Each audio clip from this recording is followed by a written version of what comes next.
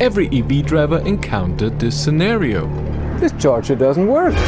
What if I tell you you can help the community improve the charging network and get something out of it? N-Charge! Share your experiences and impressions at the charging station via N-Charge. Give direct feedback, receive kilometers and stars, collect kilometers and exchange them for charging credits. Use the link in the description and get 20 kilometers for free.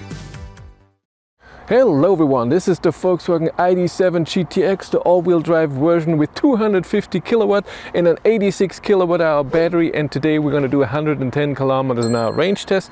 I just did 130 kilometers an hour range test and I achieved 328 kilometers because today it's cold. It's around 3-4 degrees and it was raining most of the time. It's a wet road, it's foggy. And I need the heat. I had 24 degrees to heat on. Look at the beautiful light. If I got closer. No, it doesn't turn on right now.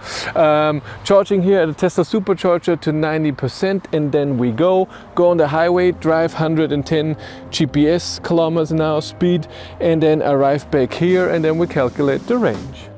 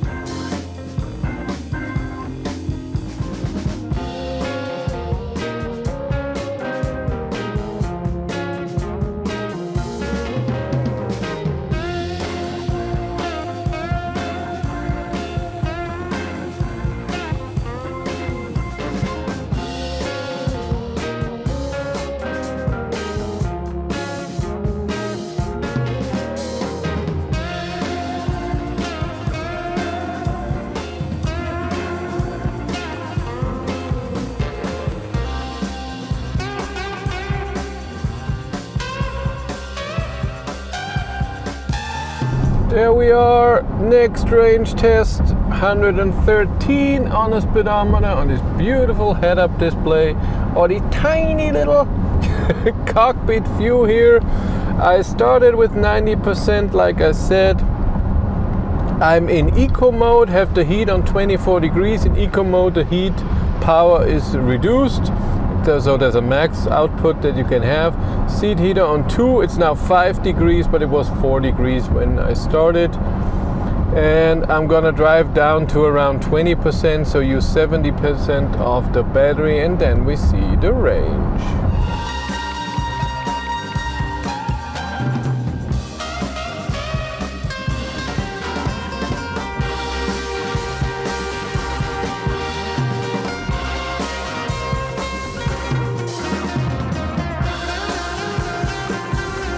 I used 10% of my battery and drove 43 kilometers. This is of course way too early, but right now it would mean a full range of 430 kilometers. We'll see when we are at 50%. There we have a real good estimation.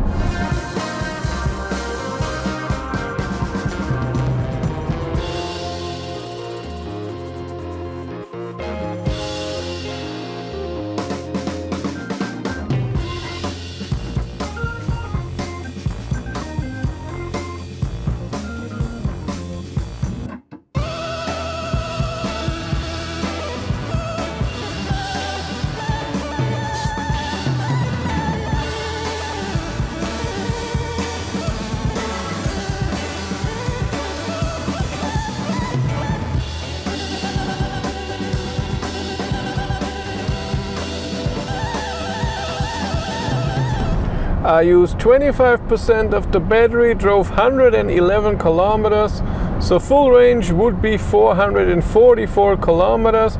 Consumption is at 189 right now. Average speed looks good.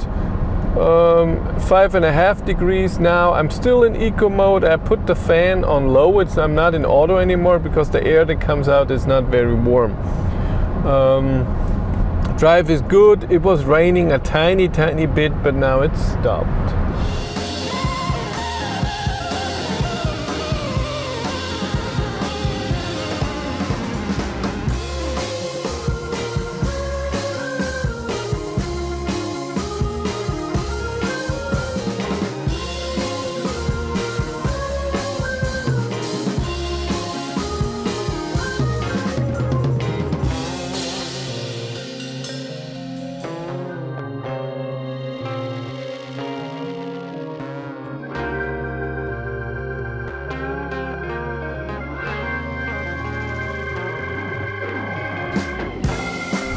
I have used 50% of the battery, drove 218 kilometers.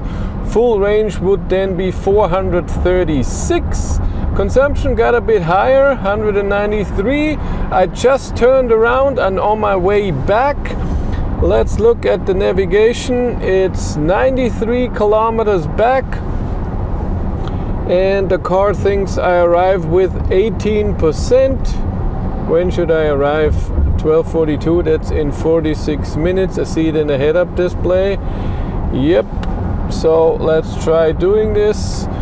How is the drive at 110? Of course, it's a bit quieter than at 130, but I still hear wind noise, but I don't know if it's more than my ID.7. I'm not good.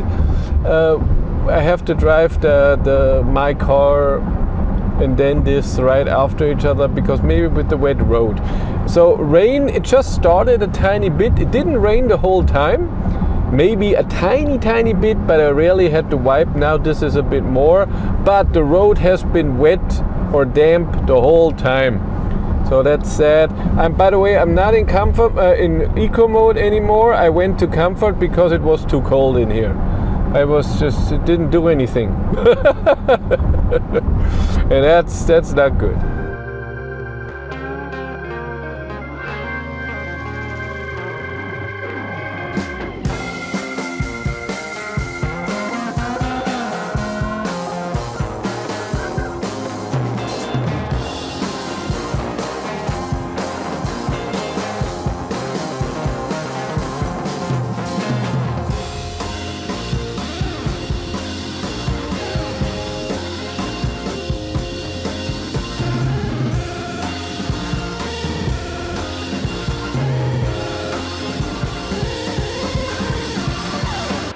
I arrived with 19%. Car says I drove 312 kilometers. Google Maps says it's 309.